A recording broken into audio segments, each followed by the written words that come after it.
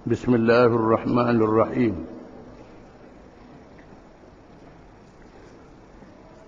Firman Allah Ta'ala tentang malaikat Malik yang mengetuai malaikat neraka.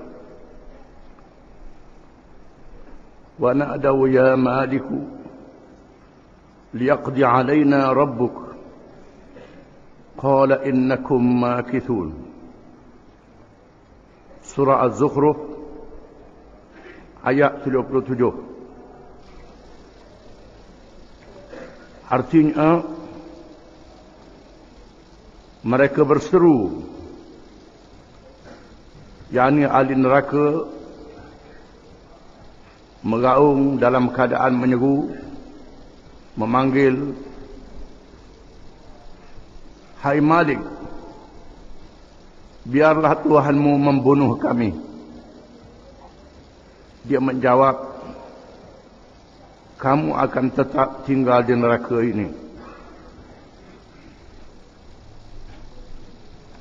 Ayat ini adalah kenyataan Allah Subhanahu wa Ta'ala yang menegaskan adanya malaikat yang bernama Malik.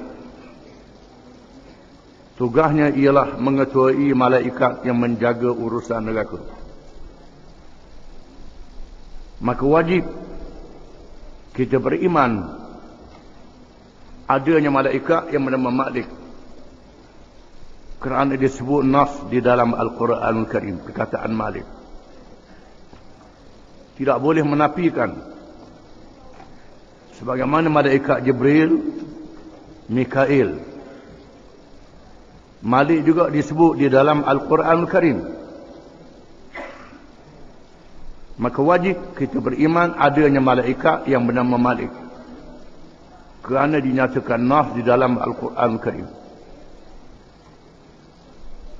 Kalau menafikannya bermakna kafir, keluar daripada Islam.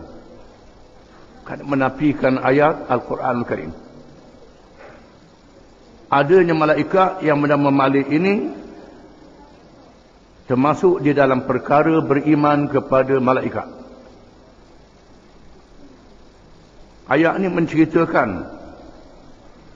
bagaimana keadaan ahli neraka yang terlalu sakit diseksa di dalam neraka, sehingga mereka minta daripada malaikat Malik supaya minta kepada Tuhan, biarlah mereka dimatikan saja, tidak ada. Lalu Malik menjawab, "Kamu tetap tinggal di dalam neraka ini, kerana alam akhirat tidak ada mati lagi. Mati di alam dunia saja.